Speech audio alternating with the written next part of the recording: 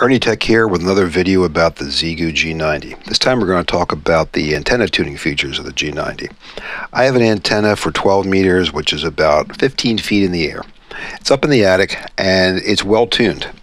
So I really don't need to be tuning the antenna, but let's go through the process of doing it nonetheless. The Xiegu has two features. One is a built-in tuner, and the other one is an analyzer, which shows you the SWR across a 150 kilohertz swath of bandwidth. So if you have a new antenna, or you just want to check on the status of your existing one, and you want to see the band scanner or the SWR scanner, all you do is press the Funk button and press POW for long press, as they say. Now, ain't that pretty? My little 12-meter dipole is flat as a board, more or less, and I really don't expect that the tuner is going to be doing anything, but we'll try it anyway. So again, if you have an antenna which could use some tuning, this is a great feature to let you know where things stand. To get out of it, just press the quit button, and you're back. Turn off Funk. The way the tuner in the Xiegu works is that you have to arm it first. To do that, you press the tune button very quickly.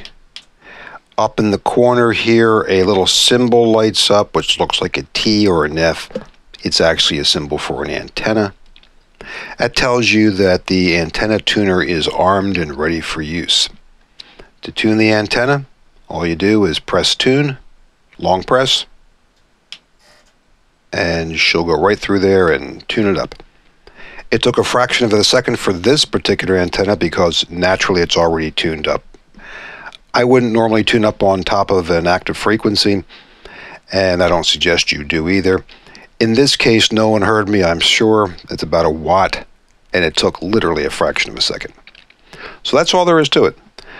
I don't find the Xiegu particularly intuitive. I do think it's a good radio. So I decided to make a series of videos. We can delve into all the different features together. Hit the subscribe button if you would, and check back on a regular basis for new videos on the Xiegu G90. Thanks.